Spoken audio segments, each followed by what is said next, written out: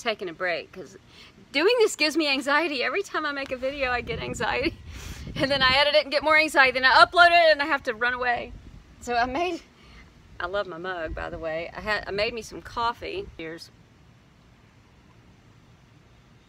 So I was 2.5 years into tapering, and I had gotten really serious about it because it had started causing reactions in my joints. There's, you know, receptors in your joints that deal with inflammation and all that.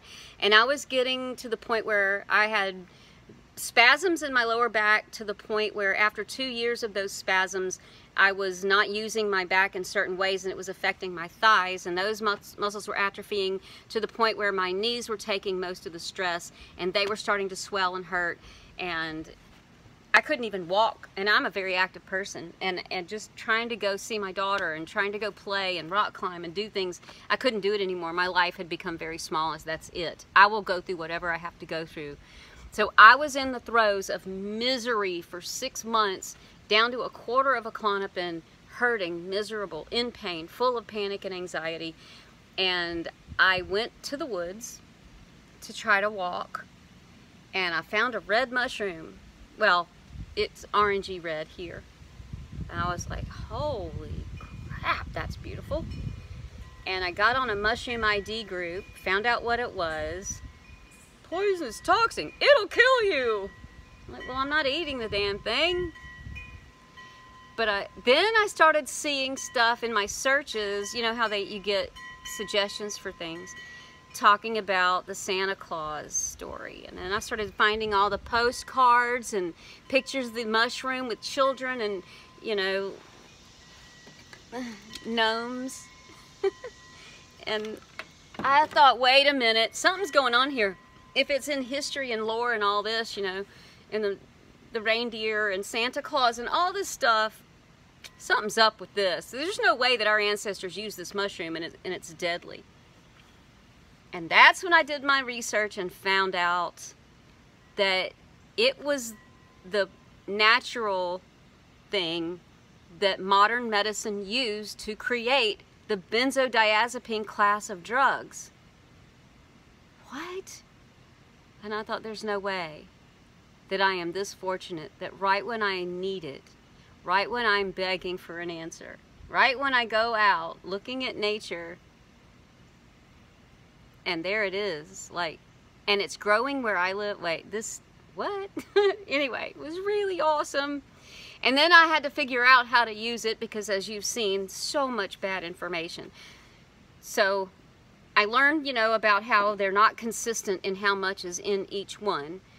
And they were just popping everywhere. So I brought a bunch of them home, dried them out, made what wound up to be about 15 grams of it, and had the tincture, and was like, okay, bottoms up. And I didn't know what to start with. So I figured an 1/8 of a teaspoon. And I took it scared to death because what if they were right and I'm gonna die tonight? And I was terrified. And 30 minutes and I felt a little calm, a little more relaxed. So I took another 1/8 and I felt more calm and relaxed. And then I got bold and took another 1/2 teaspoon, and that's when I started feeling those swells of waves of feeling a little loose and larger. And I was like, oh my gosh, the Alice in Wonderland. Oh my God, and then it all clicked. Large, small, wow.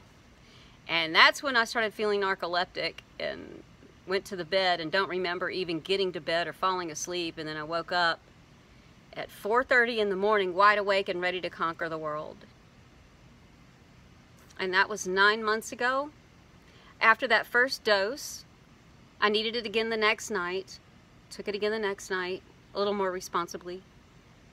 And then the next night I just didn't feel like I needed it, and I thought, you know what? I'm going to toss the Klonopin and see what happens. Now, I am not giving you medical advice here. I am not a doctor. I'm telling you my experience, how I came here, my story. Consult a doctor or whomever you see for your body. Take responsibility for yourself. If you choose to pick this mushroom, you get your ID and know what you're doing. I know I have to say that because if I pick too many and I have enough to sell, I'll probably sell some. And I'm not going to go to prison for practicing medicine without a license. I'm not trying to practice medicine. I'm not telling you to do this. I'm telling you what happened to me because so many of you are asking, and this is how I got here. So, you're on your own. Disclaimer. So, for me, and I've heard a lot of people talking about the reverse adaptation. You know how you can adapt to something and you need more and more and more of it? It seems that with Amanita, it's an adaptogen. And there's like a reverse. So I took it for 2 days and then I dropped the Klonopin. Didn't need it for another couple of days. Took it again. Then I didn't need it for a week. And then I didn't need it for like 2 weeks. And then I realized I was having some pretty bad anxiety. So the next time I waited about 10 days. And that's kind of where I've been, just on a maintenance plan. But I've recently gone through a personal trauma, and so I've needed it just about every other day. But it's right there, no problem. I've also been uploading a lot more, and that's giving me more anxiety. So I've been taking it every day. But again, I'm taking just 1/8 or 1/2 of a teaspoon of the way that I make it that's on my channel. But, you know, here I am back in the season again. It's September, October. So it's been about a year. And I've just fallen more in love with this mushroom. And the more bad information, I just got tired of writing it over and over and over and over everywhere. And I thought, I'll just make videos.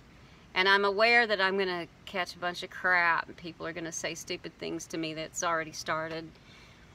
So I'm not going by my real name. I'm protecting my family. I know people around me that know I use this. They think I'm crazy. They think I'm a druggie. But until they've walked a mile in my shoes and had to live with the panic and anxiety and been on the road of benzodiazepines and the debilitating effects of it and having to come off of it, they can kiss my ass, because it's something I would never wish on anyone.